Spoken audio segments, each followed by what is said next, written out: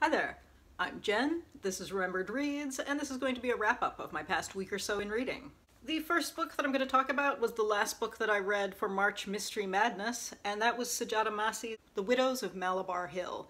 Depending on what market you're in, this might actually be titled The Murder on Malabar Hill. This is a story set in 1920s Bombay about a Parsi woman who is the only female solicitor in the city, and she works for her father's law firm, and he is the executor of a will of a man who has left behind 3 widows, and they are extremely religiously observant Muslims who won't deal with unrelated men. So since our main character happens to be the only female solicitor, she goes to see what's happening and thinks that there's fishiness going on, which eventually leads to a dead body and more mystery ensues. I was a little bit cynical about this going into it because I have seen short stories dealing with similar things in which there's almost a smugness to certain religions versus other religions. So I was cautious going into this because I was afraid this was going to fall into that.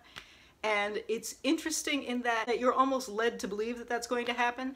And there is actually at one point a character who says, well, you know, Parsis are the most enlightened culture in Asia. And then you get some backstory and it's like, well, not everybody's as enlightened as you think. And on the other side, not everybody is as oppressed or repressed as you think. And so I liked that element. So that element I thought was well done and didn't fall into things that I think historical fiction with certain trappings can fall into. In terms of the mystery itself, the timing played out really nicely. I liked that it starts off with one mystery of, is there something fishy going on about these women giving up their inheritance? And then the actual murder happens later on. So this isn't the kind of whodunit where you have a murder right away and you just go forward from there. This gives us some highs and lows. And as well, there is a backstory about, without saying too much, kind of a failed relationship that the main character has had. And that plays out not in alternate chapters, which I think worked fairly well, but every few chapters you'll get a couple of extra chapters of the backstory. I wasn't 100% sold on the pacing. I think there was a little too much flashback, but overall I thought it was handled quite well, and I'm definitely looking forward to seeing what else happens in this series, because I definitely think there are a lot of ways to go with that. The one flaw that I would point out, aside from the pacing issue, is that the backstory plot ends in a scene that's set in the main timeline that is a little too convenient. And while it's a little bit open-ended and that they can play with that a couple of different ways, it really felt a little too pat, and I wasn't a huge fan of the way that wrapped up. But other than that, I quite enjoyed this and enjoyed the character, so I look forward to seeing more from the series. Next up, I read a memoir, which was Josh Sundquist's We Should Hang Out Sometime, Embarrassingly a True Story, which is basically a recounting of his romantic history, which is a little awkward. Josh Sundquist is a YouTuber, among other things. I originally heard of him because I saw his one-legged costume ideas post that goes around every year where he comes up with like flamingo costumes and gingerbread boy with a leg bitten off costumes and things like that. He is also a motivational speaker in addition to having this kind of YouTube comedy channel. I'm not a big fan of motivational speaking, so I wasn't sure if this was going to lean towards the humor bit or the motivational bit, so I was cautious. And the answer is it's kind of neither. This is mostly a series of stories about girls that he semi-pursued romantic relationships with between the ages of about 13 and 25. And the early stories are fairly charming, fairly cute, fairly funny, because he starts out as a homeschooled child who is misreading a lot of social cues, so that leads to some funny misunderstandings. And when he goes to a public high school, there's some typical high school misunderstandings, which reminded me a little bit of, I have a friend who I regularly pester for stories because her high school stories always seem to me like the American movie comedies of the 1990s. And I mean, he's a little bit younger than that, but they reminded me of her stories in a little bit, so I was enjoying that. But as he gets older and as he's talking about relationships in his 20s, and even in his late teens, it stops being funny and charming and it just becomes creepy. And he comes off as rather entitled and whiny, and he talks about how successful he is at stalking, and it's a bit of a ha-ha, but it's creepy. The first third I thought was quite charming, but as it went on, I just went, oh, no, don't do that. And what was funny was there were some potential moments where I think there could have been a lot of humor to it, and it just doesn't play to that. There's one moment where he's sort of dating a woman who is in the Miss America pageant, and there could be some humor to, here's a woman who was 53rd in the Miss America pageant, and he was just 34th in the Paralympics, and there could have been humor from that, but it really wasn't. There were a lot of missed opportunities in that. So yeah, and at one point he ties in all of his losses to, I thought they were judging me, but I was judging myself, which sounded like a motivational speaking chapter. So that kind of turned me off. So, yeah, funny first third, but not so great in the rest. I think he was 34th in the Turin Paralympics, which was, I think, the first year they merged all the categories, which was an interesting year. I think that was when Gerd Schoenfelder was winning all the golds.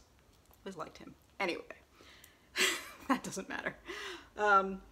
So yeah, that's a book. I guess if you were a big fan of his motivational stuff, you might enjoy that, because I think it's more similar to that in tone than it is to some of the humor stuff that I had seen, although I don't really follow his YouTube channel either, so I don't know, it wasn't my thing. So after that, I picked up a graphic novel, and that is Shooting War by Anthony Lappe and drawn by Dan Goldman. This sells itself as being a political satire. It's set in a kind of alternative universe, 2009, where the US president is John McCain rather than Barack Obama, and it's kind of playing on the idea of social media celebrity. There is someone who becomes a war reporter after he was live blogging a terrorist attack in New York City.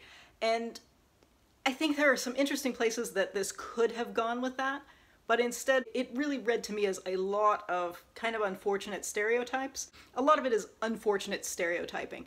There is, for example, a big point where they're talking about, well, this is where these Arab peacekeepers were attacked. And I thought, you would never hear that. They would have a nationality. You know, and I just thought that was outrageous because it kept coming up. It's like, well, he was one of the Arab peacekeepers. Like, no, tell me what country they're from. Nobody says that. There's another point where they think somebody is Iranian, and they go, no, this is obviously a French Algerian. He doesn't look Persian at all. And I just thought, come on, that can't be a major plot point. Because, I mean, that's certainly something that people say, because everyone has a stereotyped notion of what any ethnicity or nationality looks like. But as soon as that becomes a point where we're supposed to take that seriously, I can't take that seriously. The art style tries to do something interesting. It uses some combinations of drawing on top of photographs, which I thought was really interesting. It uses a lot of framing in the style of television news, where you get the scroll along the bottom. So some of that was creative, but I didn't find the style to be fantastic. I did think the art was better than the writing, but as far as satire goes, I think it was cheap satire. It didn't go very deep, and I think some of it, given changes that have happened in the world, this was written in 2007, feels even more unfortunate and plays into stereotypes that seem even more unfortunate now than they did back then. It wasn't biting, it was cheap, I would say. And finally, last night I read Brian Fies' Mom's Cancer, which sounds like it's a kid's book about dealing with the disease in the family, but it is actually a collection of a webcomic strip that the author was producing as his way of dealing with the situation when his mother was diagnosed with stage 4 lung cancer, which had already metastasized. And he had one sister who was living with his mother, and one of his sisters was a nurse. And he makes the point that he's sort of the least useful of his siblings in terms of this situation and dealing with things. So this book is what came out of that. This was quite moving, and it deals with some quite serious issues in an interesting way. It's never flippant about it, but it's also not weighed down with seriousness or sentimentality. Because it's a memoir, the ending is not necessarily satisfying in the way that a more scripted story would be, but at the same time it's it's very compelling to go along on this journey with him. I wouldn't say that this was as good as, say, Roz Chast's Can't We Talk About Something More Pleasant, which I think is the gold standard for aging parent disease graphic memoirs, which I don't think is really a subgenre, but if it were, that would be the gold standard. But this was still quite good and quite short, so definitely I think worth reading if you are curious about that kind of family experience. All right, that was my week. I hope you've had a good reading week, and that's it for now. Ciao.